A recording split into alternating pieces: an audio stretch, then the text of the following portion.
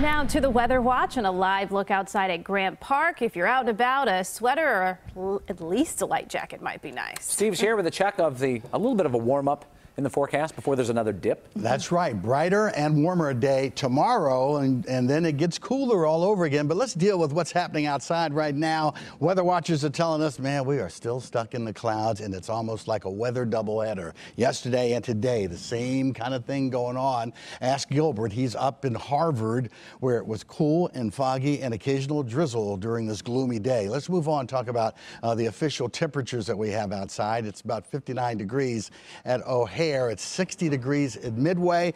Temperatures almost like our weather watchers. Same story to the north and west of the city. It is cooler, just a little bit warmer south of the city, but actually these temperatures are below normal for this time of year. Breezy, yeah, but it's a very light wind that's blowing. Everybody's got wind speeds under 10 miles an hour. You going out tonight between 8 o'clock and midnight, temperatures pretty steady, 57, 58 degrees, and I think we'll get some slowly clearing skies as the night wears on. And finally tomorrow, as it gets warmer, it gets sunnier. So during the day should be nice. I think we have another chance of some rain, but that's tomorrow night. And look at Washington. There's that drizzle and showers all around that area with the storm system to the east. And here's some very light drizzle that's been showing up on our radar. We don't have anything heavy that's in this picture. So, but let's take a look at tomorrow night.